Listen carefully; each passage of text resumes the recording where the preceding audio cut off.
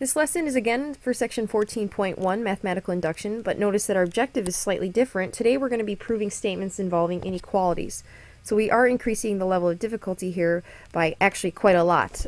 So hopefully you have a solid understanding of proving formulas. Those are a little bit easier than what we're going to be doing today, which is proving inequalities.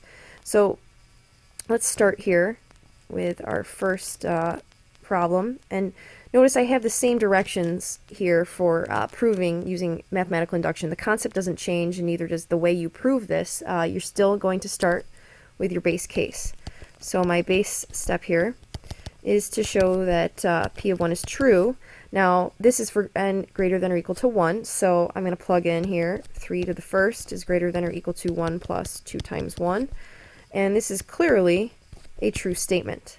So I can get started now on my inductive step.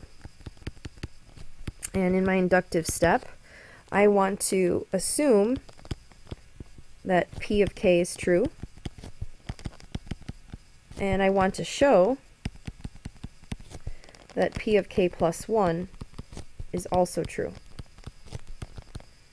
So again, this is like my if and then statement. All right, now to keep these separate for myself, but also to be able to see them both, I'm going to write my assumption here, P of k, as 3 to the k is greater than or equal to 1 plus 2k.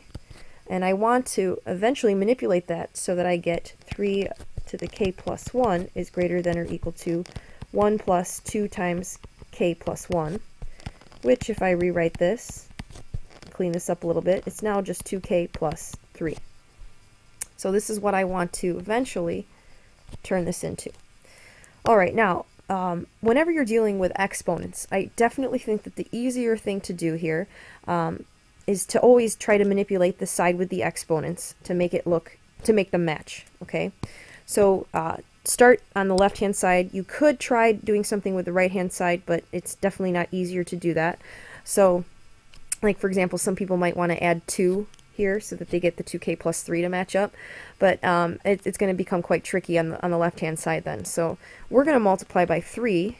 Let's do this in another color so you see what I'm doing. I'm going to multiply here by 3 and this side by 3 so that I get 3 to the k plus 1 now. So 3 to the k plus 1 is greater than or equal to 3 plus 6k when I multiply that out. So now I have my left-hand side here matching with this left-hand side. So I'm, again, halfway there. Now here comes the tricky part. What we want to do, if we look at this right-hand side, 3 plus 6k, we want to show that 3 plus 6k is actually larger than 2k plus 3. Okay?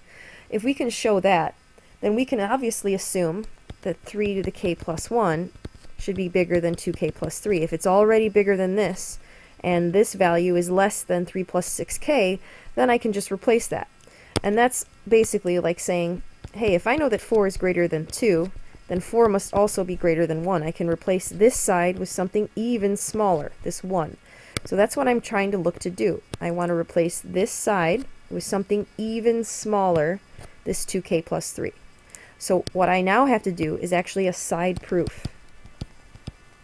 So in my side proof, you probably would want to show this off to the side to kind of keep this clean and neat, but I don't want to keep pulling in and out of the view screen here. So my side proof is just going to be done right inside the proof here. But what I want to show is that 3 plus 6k is greater than or equal to 2k plus 3. Now remember, we can never start with a statement that we're trying to prove. Okay, so we want to show this is true so that we can replace this with this 2k plus 3. Okay, but we can't start with this statement. We need to start with something that we know to be true. Well, we know that all of our k values have to be greater than or equal to 1.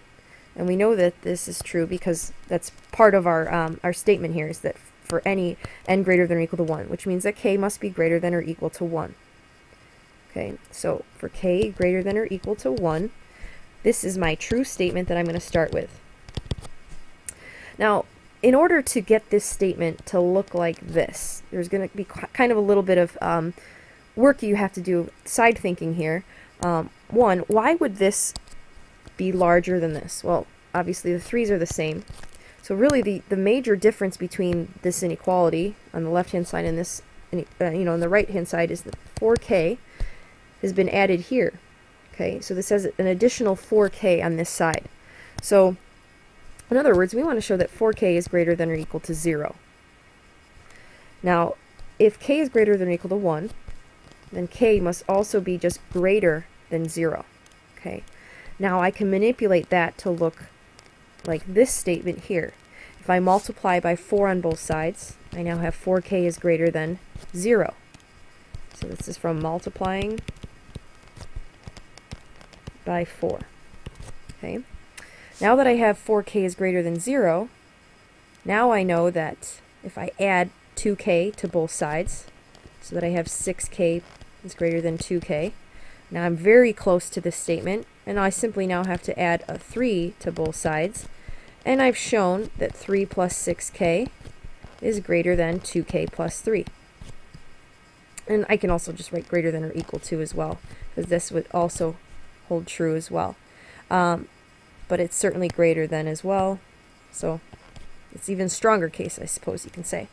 So here, clearly, 3 plus 6k is larger than 2k plus 3, so 2k plus 3 is smaller than this value. Because it's smaller, I can replace this small side with something even smaller, the 2k plus 3.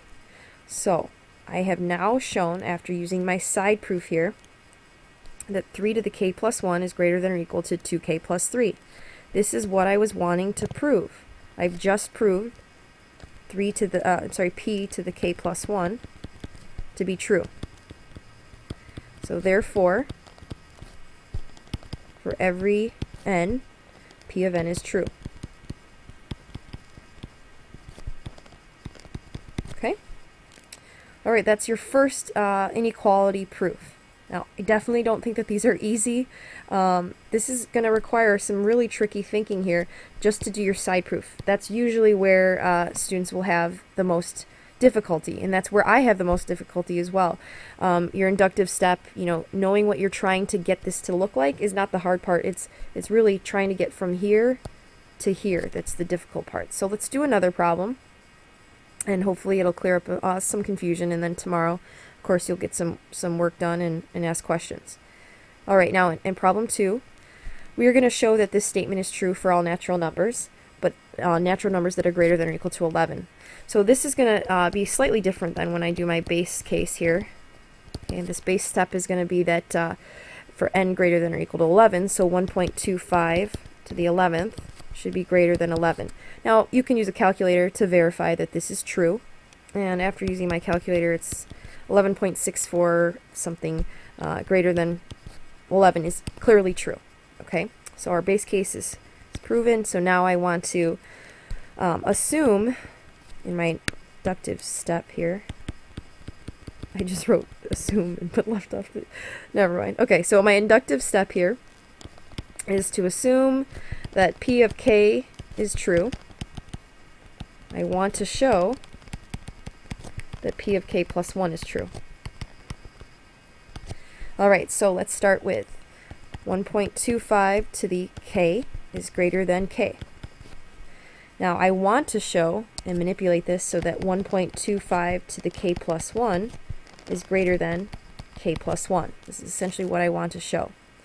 Now I need to start with the left-hand side, my if part here. So again, if you want to consider this an if and then a then, you want to start with your if and try to arrive at the then. Try to arrive here at the conclusion. So if 1.25 to the k is greater than k, I want to manipulate this. Now, like I said before in problem 1, you want to change the exponent side. That's going to be the easier side to deal with. So you want to change this side to try to make it look like this side.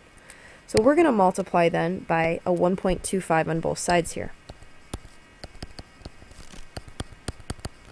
So now I have 1.25 to the k plus 1 is greater than 1.25k.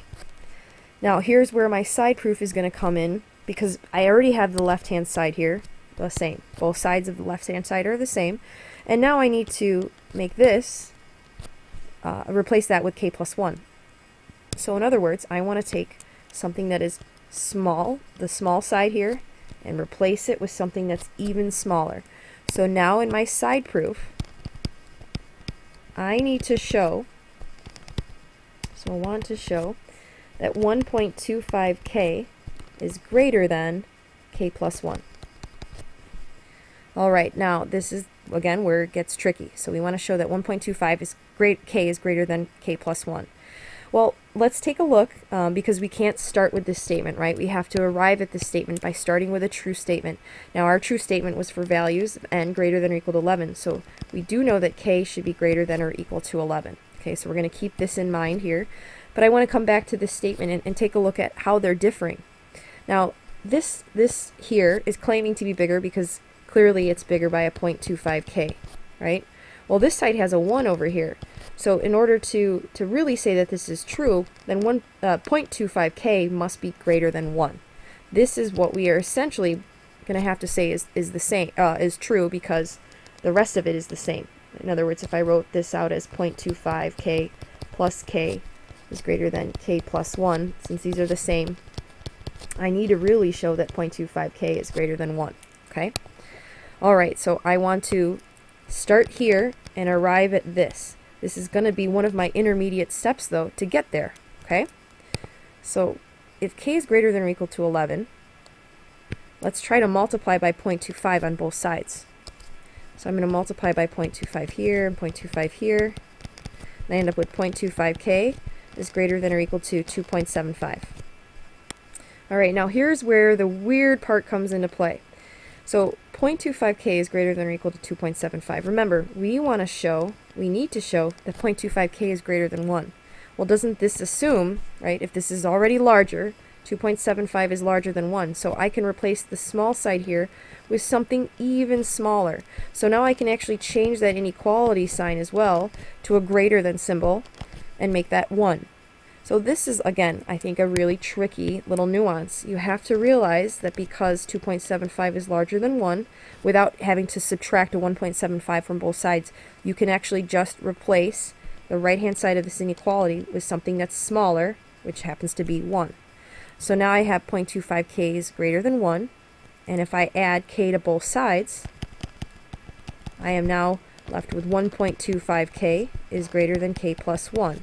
Which is what I was trying to prove from the beginning, right? This is what I wanted to show. So I've successfully shown that k plus 1 is smaller than 1.25k. Because it's smaller than 1.25k, then this must also hold true.